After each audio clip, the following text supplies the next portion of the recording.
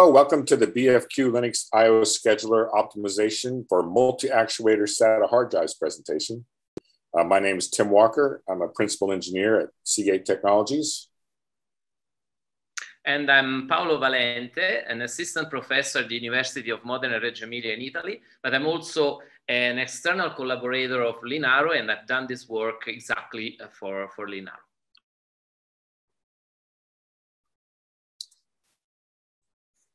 Today, our agenda is we're going to have a brief review of multi-actuator drives and some of the benefits and issues. We're going to talk about how we deployed BFQ IO scheduler changes to address and improve the performance, and going to show just a couple of benchmark results.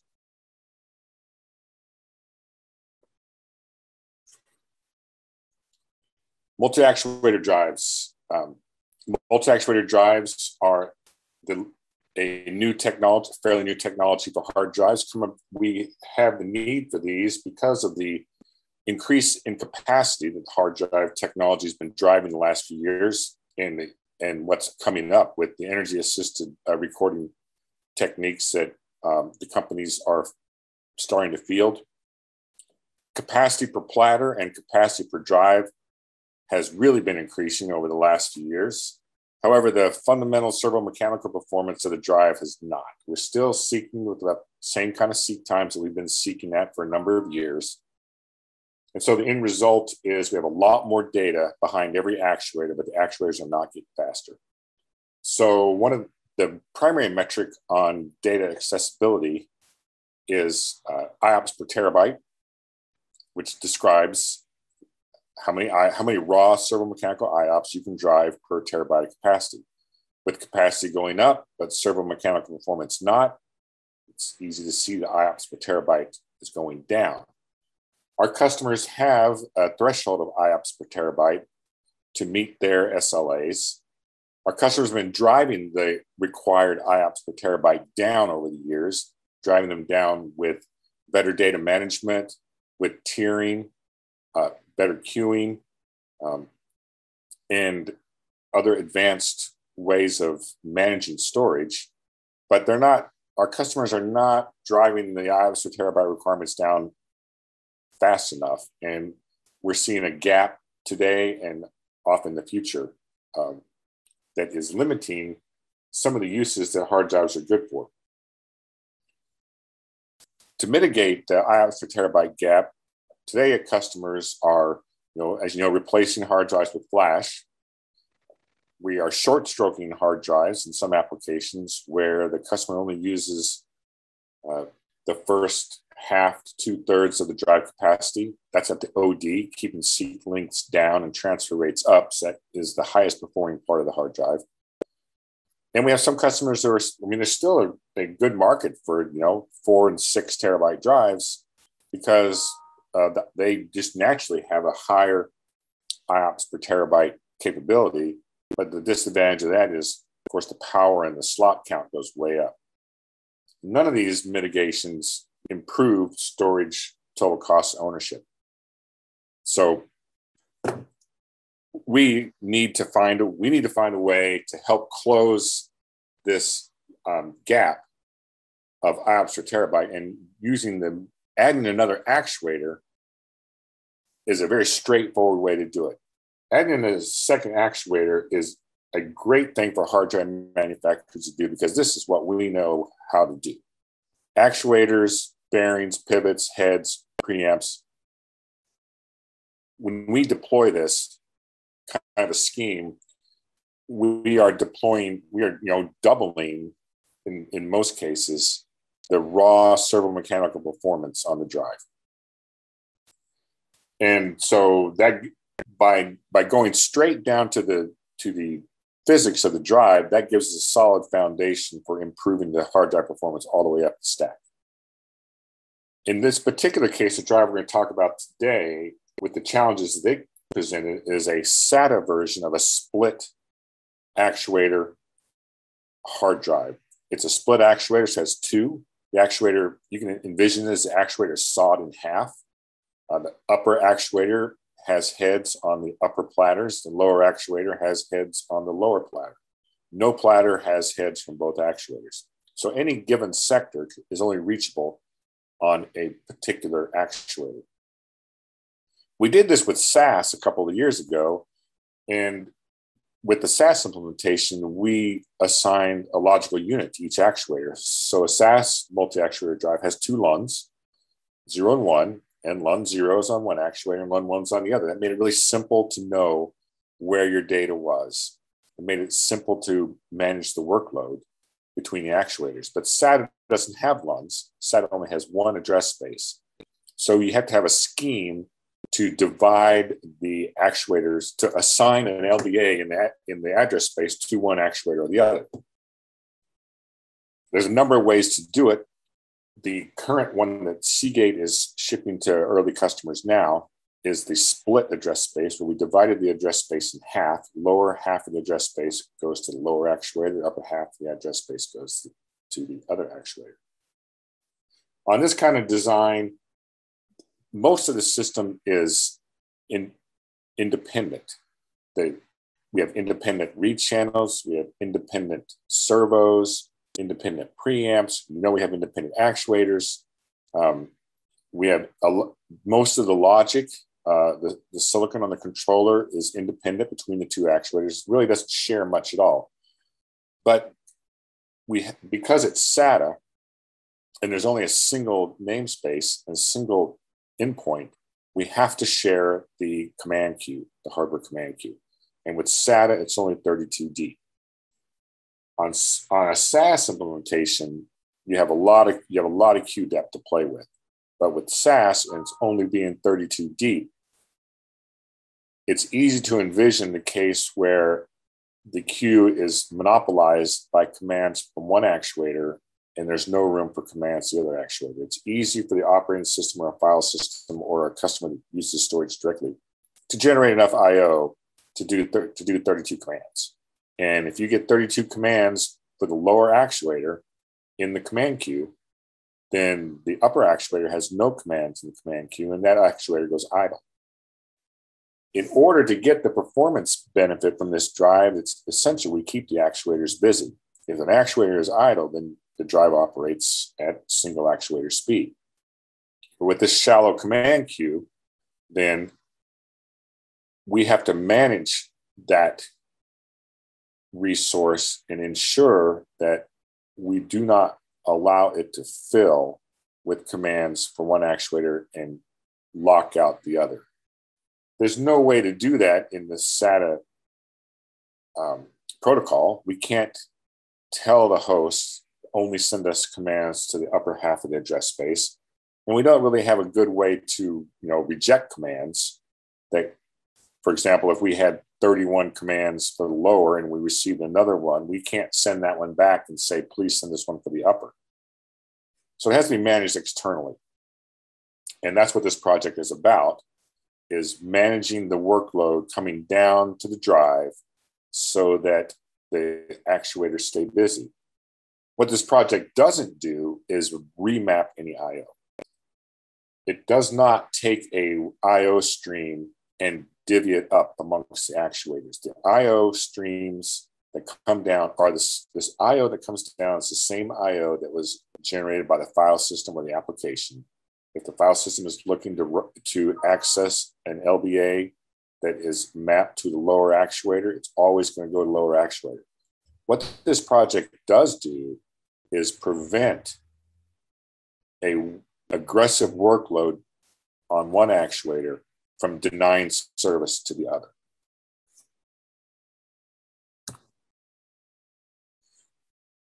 We use this graphic here to help us analyze the drive performance under these workloads. Even though it looks like a solid blue box, it's a heat map full of rectangular regions. It's just most of these are at 0 for this particular case, which is this shows worst case I/O distribution. What this chart shows is we have the upper queue depth on the vertical axis with lower queue depth on the horizontal axis. And so at any time, you can have up to 32 on one, and you can have 32, up to 32 on the other, but the sum of the two can never exceed 32. So in this heat map, you would expect to see operating points down and to the left of the diagonal across the chart, because the two together can never exceed the sum of the two queue depths can never exceed 32. That's all that fits in the hardware queue. The ideal, if you want to have the optimal performance, then we need to maintain a minimum queue depth per actuator, and that minimum queue depth depends on the workload. So if it's a sequential workload, for example, if you have a queue depth of 2 or 3, you will hit the disk performance, and that's all you need. If it's a random workload, then a deeper queue depth improves performance a lot. But what we do know about these is that even for a random workload, if you can have a queue depth of 4 to 5, you can normally get about 75% of the performance of the absolute random performance of that actuator. And like I said, for sequentials, a queue depth of 2 or 3 gives you full performance. So our goal on this project is to make sure that if there is work available for an actuator, that work be presented to the drive, and that as long as there's work available, no actuator's queue depth falls below a threshold. And the threshold is adjustable. Currently, it's at 4. There's some opportunity there to tune that and make this or dynamic. But today, what we're talking about is a static threshold. So again, what this chart shows us in this particular workload here, this workload is a random 4K read workload with 80 IOs in flight per actuator, generated by FIO. And so we don't have 80 commands in the queue, obviously. In the drive queue, we have 80 commands stacked up in the block layer all the time, waiting to come down to the drive. Again, 4K random reads. What this shows then is that most of the time, this system, during the time period that this data was taken, most of the time, the lower queue depth is running at 0 or 1. That's a yellow square in the upper left. And the upper queue depth is running at a 30 or 31, which is because that's if you look at that yellow box, that's in the heat map, that's 31 and 0 and 1, 30 and 30, 31 and 32 and 0 and 1. In addition, you can see there's some histograms. This top histogram on the top is a histogram for the lower queue depth for the horizontal axis. And that histogram shows a big mode at a low queue depth. And then the histogram on the right, which is vertical, shows a large single node at upper, very, very deep queue depth, and a little bit of low, 2 to 4 queue depth down towards the bottom. This is where we started from. This is the problem that we're trying to avoid. In this case, because with a random workload like this, you're going to see very poor overall performance. The upper actuator, because it's a deep queue and random workload, is going to be doing great. But the lower actuator with the random workload and the queue depth of 0 and 1, performance is going to be poor, and the aggregate performance of the drive, it's not going to be what the customer paid for or expects. So we have to control the workload and make sure we have to move this operating point away from that corner and keep the queue depth to the lower actuator, in this case, a little higher, so that we can keep the lower actuator busy.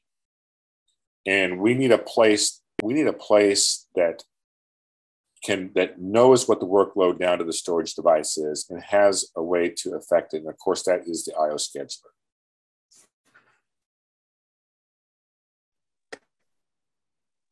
Okay, thank you, Tim. And yeah, next slide. So IO schedulers are components that decide the order in which the system will serve IO requests. yeah, the general term is, of course, command, but the scheduler focuses mainly on read and write commands. So yeah, that's the goal of a scheduler is basically making applications, processes share the bandwidth available for reading and for writing on a given device. So you can imagine the scheduler as sort of traffic policeman standing in an intersection and deciding who can cross the intersection. But in this case, the shared resource is not an actual intersection, but it's a drive, it's a disk. In general, a scheduler can work on a CPU and or generic other shared resources. So this is the role of a scheduler, and it designs this order with several goals. One of the main goals is guaranteeing a high throughput, because there are better ways to order the access to a drive for getting a higher throughput. So one of the roles of a scheduler is discovering, finding the best order to get the highest possible throughput. Another goal, which is sort of opposite, which is often conflicting with getting a high throughput as a goal, is guaranteeing a low latency. So often to get a low latency, one must sacrifice a throughput. But the scheduler tries somehow to get both goals, or at least to get a good trade-off between these two goals. So one of the goals is having a low latency. With this example with roads and cars, the traffic policeman tries to avoid that some car stays there forever or for a very long time before crossing the intersection. More abstract and complex goal related to guaranteeing a low latency to single commands is guaranteeing a high responsiveness to a system. Also, the other way to say this is to guarantee a low lag. Another goal is fairness, so guaranteeing a fair access to a certain device when there are several competitors for that device, and so on and so forth. What is important for our problem here is that if we want to use a scheduler to also control the balance between actuators, then we need a scheduler that provides us a good ground for implementing some accurate, sophisticated, good, flexible logic on top of it. In this respect, in Linux, we have 4 IO schedulers available, known MQDEL and Kyber and BFQ. And among these, BFQ is actually the one with the richest, how can I say, structure. So, and this control plane infrastructure is probably the best ground for putting for growing something complex on top of it. Yeah, please, Tim, the next slide. I was clicking for key on. Let's see this complex infrastructure. There it is. So we have processes doing read and write operations. These are translated by the IO layers into actual IO requests, and these requests flow through the IO scheduler. And in the case of BFQ, these requests are classified into separate flows. Each of these flows is sent into a dedicated queue. And each of these queue is in turn scheduled with a given logic, and the usual logic with which the requests inside each queue are scheduled is just the elevator logic. So basically, inside each queue, requests are ordered so that the elevator order is guaranteed and throughput is maximized through this basic service order. I think this is more or less. So then there is this service loop here, which decides which queue to serve. But I'm about to show you in a moment this service logic. the final point here is the point where a dispatch is executed. Basically, the rest of the system asks for the next request to serve to the scheduler upon a dispatch, and the scheduler tells to the system which is the request to serve. This request is then removed from the queue where it is temporarily stored and passed to the device. So this is more or less all. So please, Tim, next slide. I don't know whether you have already switched to the next slide, but I don't see it yet. Yep. Okay, there it is. So I told you that I showed you that there is a service loop. So basically, the scheme is this one. There is a separate I/O flow for each process doing I/O. This is the typical classification. This flow is enqueued in a separate request queue, as I already showed you. There is a wait associated with each process, and so with each queue. And in that process, this service loop that was shown in the previous scheme, what happens is what is shown in this diagram here. Each queue is served for a while. So for example, Q3 is served for a while, then, I don't know, Q7, then Q3 again, then Q2, and so on. So this service order evidently is not random, but it's computed by the scheduler, which is the core job of the scheduler. The core job of the scheduler is computing the service order. And this is a service order such that each of these queues is served on average at a rate proportional to the weight of the queue. So basically, each queue gets a share of the bandwidth proportional to the weight of the queue. Next slide, please, Tim. Oh, okay. That's the scheme. With a multi-actuator drive, this soon becomes a problem. Because, for example, a process may generate requests for any actuator. And the scheduling logic that I showed before does not take actuator into account in any respect. So there's no guarantee about the balance, the load balance among these actuators. That policy, that logic doesn't provide any guarantee on balancing the load on the actuators. Even worse, the same process may generate requests for both actuators. And the internal logic inside each queue, the one that I told you before, that simple elevator logic, again, provides no guarantee that requests for a given actuator are served, do not start inside that queue. So here's an example to show what I said. We have again the same service shown in the previous slide, and this service may cause an imbalance. For example, if we have Q3 with only requests for the lower actuator, okay, and Qt is served, so we have only requests for the lower actuator served. Then Q7 again, it contains only requests for the lower actuator. So again, only the lower actuator in service, and Q3 the same. Maybe Q2 could contain requests for both actuators, but again, since there's no guarantee inside each queue, maybe only requests for the lower actuator are set. So in this service scheme here, the upper actuator never gets any request. So it's just starting, it's idle. So that's the problem. And so what's the basic idea? Simply, let's split each queue into one queue for each actuator. So in general, we will have each process associated with n separate queue, one for each actuator.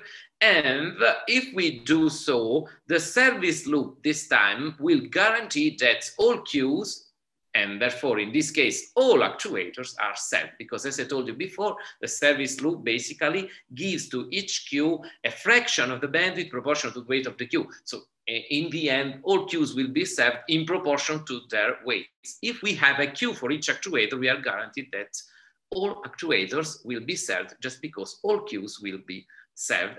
So this is shown in this figure here, where we have one queue for each actuator. Some of this queue actually contain requests for both actuator, and the service loop will guarantee that both kinds of requests will get eventually to the drive.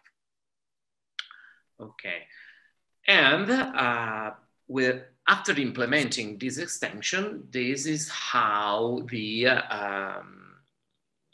heat map changes. Now we have both actuators in use because now we don't have only one state with probability basically almost 1. Now we have 2 states and these states share the probability. Okay, so we can have, we do have both states possible, but the problem now, I mean, the situation is much better.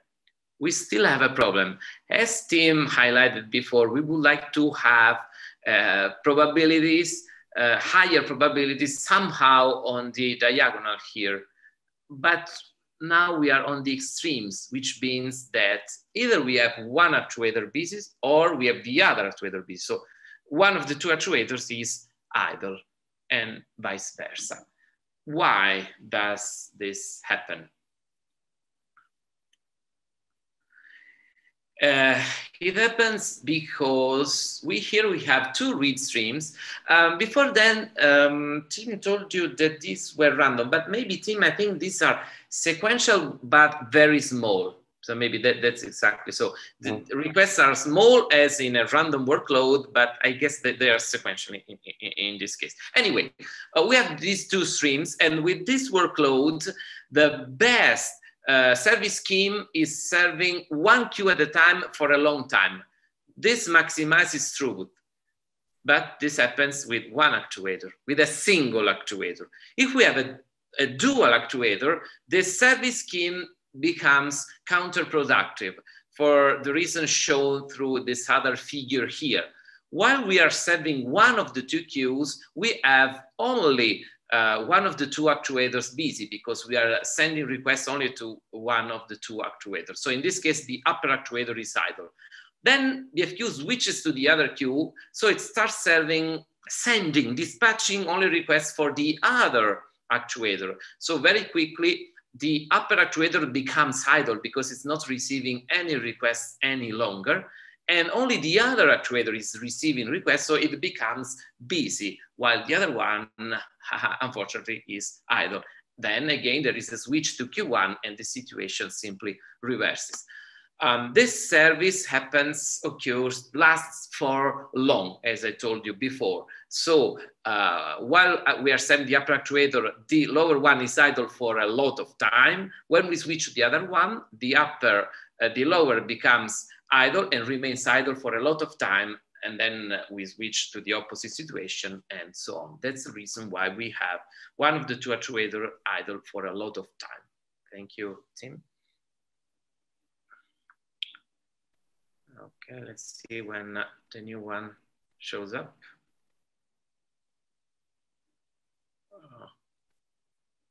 Don't see it yet. It's slow, isn't it? Yeah, it's very slow. Okay, this problem is even more general because there may be cases where some actuator is even more underutilized. One case is when if we have many queues that contain I/O for a given actuator, while few queues contain I/O for the other actuator, as shown in this figure here. We have many more queues for the lower actuator and only 2 queues for the upper actuator, and fewer queues for the upper, much fewer queues for the upper actuator. In this case, just the policy of BFQ will make only one of the 2 actuators get a lot of requests, while the other one will wait because will be much more idle just because few queues contain I/O for the other actuator. A similar case is if we have maybe only one queue containing I/O for a given actuator, but that queue has a much higher weight than the other queue. So also in this case, that queue will receive a lot of service compared with the other queues, which means that that actuator will receive a lot of I/O, while the other actuators will receive very little I/O. Okay, thank you. And so we had this idea. Let's just inject I/O for the other actuator. So what's the idea? While we are serving a queue that contains I/O for a given actuator, we inject which basically means that we just dispatch some IO for the other actuators. In which case, in case the other actuators are underutilized. So even if we are serving a given queue, because that's the BFQ's policy, we, in any case, also inject a little bit of IO requests also for the other actuators. What's our criterion? Our criterion is to keep busy enough also the other actuators. And we do that by setting a threshold. We have a threshold to decide whether or not to inject. Basically, if, when we have a queue containing requests for a given actuator, if the other actuator is below a certain load threshold, then we also inject a little bit of IO for the other actuator. Basically, we preempt the queue in service until the other actuator reaches the threshold. So we don't send IO for a given actuator, even if that queue is in service for that actuator, until the other actuator has at least that minimum number of requests of command queued. The current threshold is 4. We started with 4 as a threshold. This is the result. Now the two yellow rectangles have moved, and we can see that when we have, for example, the upper actuator in service, so with many IO commands queued, then also in that case, we have the lower actuator with at least around 4 commands queued, and vice versa in the other case. So now we are guaranteeing that none of the actuator is ever idle. And this is the result in terms of throughput. We have with the red bar the throughput with BFQ after adding also this injection feature. And so we have a throughput that is around 25% higher than the highest throughput reached by any of the other IO scheduler. In this, this plot, we have also shown the performance of BFQ without injection as a comparison to show the gain of this injection